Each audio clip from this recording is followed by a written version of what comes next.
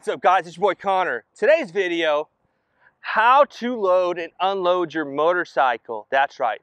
Should you be needing to trailer it somewhere, you need to load it in the back of your truck or your van. Today, obviously, we're gonna be doing it with the van. It's the same concept with the truck. The only difference is going to be the height and the degree of incline that you are gonna see when loading or unloading your bike. There's tons of videos out there. There's a couple fails where people just gun it, mostly on dirt bikes. They give it and then it just rips. But hopefully that doesn't happen to us here today. It's fairly straightforward. You pretty much just get a ramp, get your vehicle, load your bike up, unload it. Now the tricky thing can be if you've never done this or you're not familiar, you're not practiced enough, it can be a little bit daunting, intimidating, mostly just getting the bike up there if you decide to ride it up, just because a lot of times at that angle that your feet, where you're fully planted on the ground at a certain incline, it may feel like you don't have any contact and then it starts to tip and you're like, oh no. But as long as you stay level-headed, it also depends on the size of the ramp.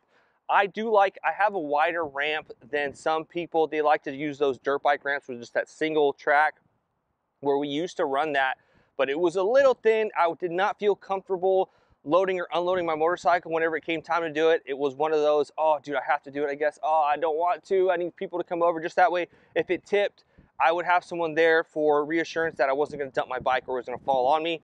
While we were in San Antonio, one of the neighbors saw me with the Z125 getting out of the truck, having a little bit of an issue, and he just said, hey, I have a ramp you can borrow for the weekend while you're going out of town. I said, dude, that's awesome, thank you so much. Went ahead and borrowed it, came back into town. I said, hey, I have your ramp, here you go. He goes, no, you know what, I don't even use it, you can have it. So we've been running it, thank you so much, Tom. Much appreciated. It goes into so much use, especially paired with the van. We load and unload our bikes and there makes it such a breeze. Also because the loading dock of the van is much lower than what even those smaller pickups are. But moving on, I digress.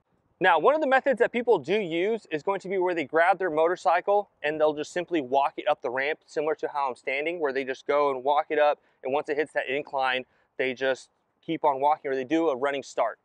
Oh, I gotta load it up, I need a running start, and they'll hit the ramp, boom, boom. I just personally like to ride it. That's what works best for me.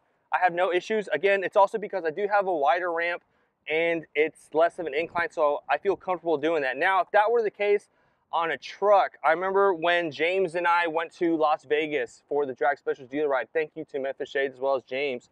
I can never be thankful enough for that. That loading it into his truck was pretty sketch because he had stock height Dodge Ram, but it was a pretty steep incline, so I was just like, giving it gas, like, oh dude, this is so sketch, and I felt like it was wobbling everywhere. But unloading it was probably even sketchier because it was raining the day we were doing it. I had to get home. But essentially it was the same thing where I was working the brake and it was still sliding. So like, oh no dude, and then he was the one who told me about the clutch, where you pop it into first, so that way if it feels like it's slipping, you just simply let the clutch out and let it lock, and that way your bike doesn't move. But at that point, it feels like you're gonna go every which way because the ramp is just wide enough, if you get it centered, to put your feet right next to the bike and go from there. So now what we're gonna do is go ahead and load the bike into the van. I always prefer to open up the side door. Some people, it's just preference. That way I can let a nice breeze through because it gets pretty smothered in there.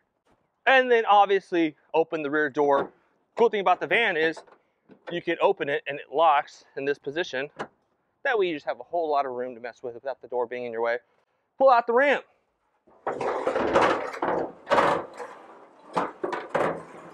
So this is the ramp that my neighbor gave me, Tom. And I do like it because it's so wide, pretty much. Essentially, I just put the front tire here in the center, ride it up. It's perfect. Boom, done and done. But the only downside is that this is heavy, one. And two, it does not collapse and make itself smaller. It'd be cool if it could be cut in the middle in half, add some hinges. We may do that, may not. Or some of the ones I've seen from discount ramps. I think it's the ultra wide, where it's 3 different ramps and you put one on, then you put the center and you put the third, and then it locks with this little clamping system here, pretty much several ways throughout the entirety of the ramp on both sides. And so then you have a solid one piece out of 3 pieces, and then to break it down, same thing. And they fold in the middle as well. So that way you can utilize this ramp and store it and it not take as much space as this does, like it did for Born Free, where with the 3 bikes we had Jacob's Dyna, my Dyna, and here in the middle was Cody's Sportster, and there was no place for this long ramp because it would not fit on the side We could put it above the wheel well, but it wasn't secured enough to where if we hit a bump or a turn heavy enough, it may fall onto the bikes.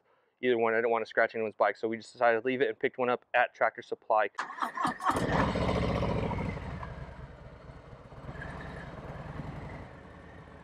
Like, whoa, bro, how am I supposed to get up there? It seems a little straightforward.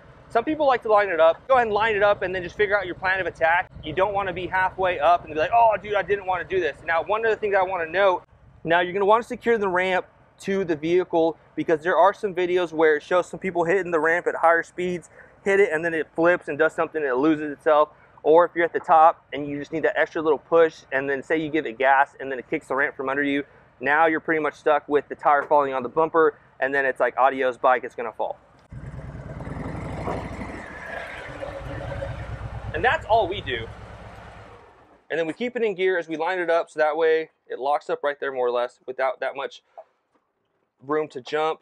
And so from that point, all you do is just grab your harnesses, tie it to the forks, secure everything. And the way we have the ramp, we like to run it on the side where you have those green straps along that wall, and it does a perfectly fine job, and that's the bike loaded up. So just like that, it was easy to load it. If you have some reservations or a little timid on loading it up by yourself, whether it be a high truck or just a sketchy ramp, go ahead and call a friend, have them come over. At best, they can just kind of hang out, you know, but they're there just to kind of give you a little more support. Now what we're gonna do is we've arrived to our destination. One of the things that you can do is you can find a hill, if there is one, and back it up so that way the ramp is more level. But what we have is just a regular ramp, just inclined. I do like this van because it has a lower tailgate area to where it's not that much of an incline, and I feel comfortable riding it up. Now, I don't walk it down. We talked about it earlier. I just like to ride it. I'm comfortable with that. On some of the lower bikes, you may scrape a little bit. So at that point, when you're on the ramp, you may want to lift up a little bit so that way your weight is not on the bike itself.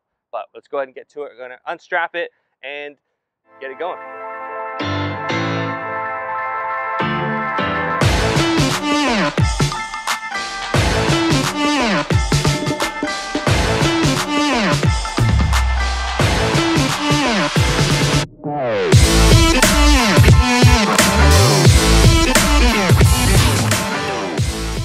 That's unloading your bike. And we push it to where we want to stage it.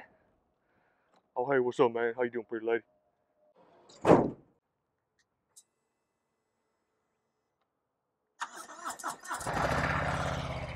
And just like that, your bike is now unloaded. Now you can go enjoy the wonders of wherever you're going. Round two. That's gonna do it for today's video, guys. If y'all like what you saw, be sure and like, comment. What? No. What's up, guys? That's gonna do it for the end of the video. If you like what you saw, be sure to hit that like button, hit that subscribe button, and be sure to hit that bell next to it to be notified when future videos come. Drop a comment down below, and until then, catch you in the next one.